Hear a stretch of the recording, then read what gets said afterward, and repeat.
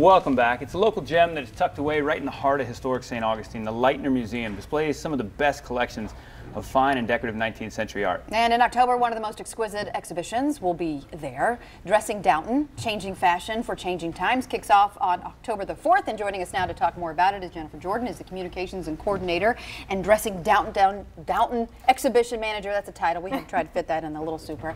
And also Megan Mosley is the Development Coordinator. Ladies, good to see you. Thanks for being here. Thank you for having us. We're so excited to be here. Well, good. This is an exciting time for you guys. So let's talk a little bit about the museum, for people who might not have ever been there, haven't had the chance to swing by. What do you guys have?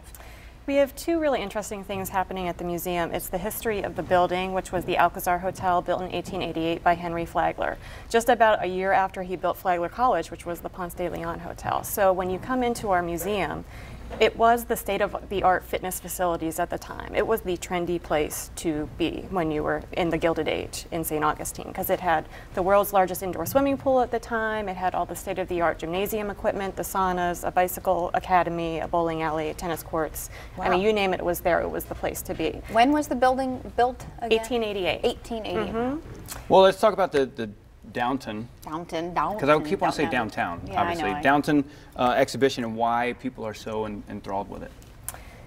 The people that love the show Downton Abbey it's a phenomenon. I mean, it was PBS's most popular miniseries, and these people are just really into it. And not just the show, but this exhibition. We're the 9th and final stop on the tour, and we've done our research. The staff have gone around the country to see this exhibition at the other museums.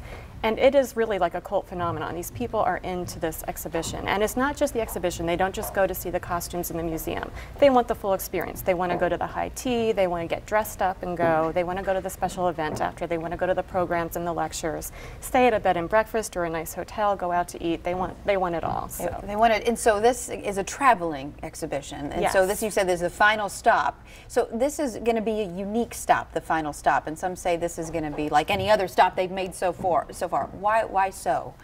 Well, every stop that we went and saw, everybody does it differently. Some people have contemporary art spaces that they put the costumes in. Some people put the costumes in old house museums. What's making our place so unique is it's going to be held in the Grand Ballroom Gallery of the museum. But our curator, Barry Myers, is creating 16 rooms. So when you walk into our ballroom, you will be walking into Downton Abbey. There will be an entrance hall. There will be a dining room, a bedroom, a pantry. It's going to be really impressive. And the part that the staff and the volunteers are most excited about is that we're pulling down all these pieces from our storage, our 4th floor storage that no one's seen. Even the staff haven't seen these pieces, and they're being cleaned and restored and being part of these rooms that the costumes will be in. So we're so excited about that. Very cool. And as far as anybody coming and wanting to get tickets, it's a separate ticket just to see this area? Take that away.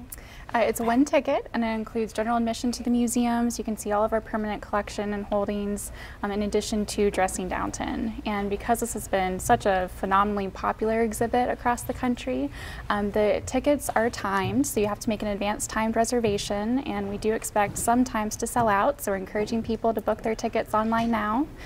That's interesting, because you want to make sure that you don't have a bunch of people coming, at 5 or 6 o'clock at night. So this way people have a good opportunity to see a lot of things without rubbing elbows. Yeah, they'll have a good customer experience when they come. Okay, yeah. And there's other things that are complementary, or they complement, I should say, the exhibit that's been traveling. So if someone comes, what else can they see? There's a lot of things to do at the Lightner Museum that we're planning right now, but there's also things going on in the town of St. Augustine as well that are complementing this. But what we're doing in the museum is we're having a really great opening reception. That's going to be October 3rd. We have a 12-piece authentic 1920s jazz band coming from New York. Oh, fun. And we're really excited about that. And then Jessica Fellows, who's the author of all the companion books to the show Downton Abbey, and she's the niece of the show's producer, is going to be there to speak and to rub elbows with all of our guests. We're really excited about that. And then the next day is our opening day of the exhibition, but also Jessica Fellows will have 2 lectures at Flagler College that day and a special luncheon in the solarium. We're really looking forward to that. So if you are a Downton Abbey fan, you cannot miss this opportunity. That's right. I would Chance think to so. see it up close. Yes. Hands on or no? Can't touch anything? No. Never allowed to touch anything in the museum. Well, just you or no? It's frowned upon. What kind of, is this exhibit and others, is this kind of rejuvenated support for the Lightner, and what kind of support are you getting Absolutely. on top of this. Yes, this is the biggest undertaking the museum has ever attempted, and it's been about 2.5 years in the making. So we've done a lot of research, put a lot of effort into this, and it's been a wonderful opportunity to build new partnerships and reinvigorate our museum programming. So it's putting us in an entirely different level, and we can't wait to share all the changes with the public. Actually, 2018 will mark the museum's 70th anniversary and the Alcazar Hotel's 130th anniversary. So our goal is to keep the momentum going, and we can't wait to see what's next. And it's going to be around for a while, right? So if you can't make it in October, it's going to be around for how long? Until January? January 7th will be the final Perfect, day. all the way through the Night of Lights. Yeah. Yes.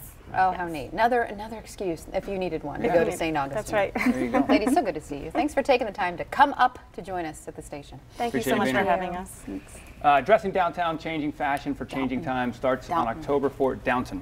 Downton. I did it earlier. I said saying downtown. Pam or I was Pam? corrected twice in the commercial break. On the 4th and runs through January 7th. Reserve your tickets and learn more about the event by visiting lightnermuseum.org.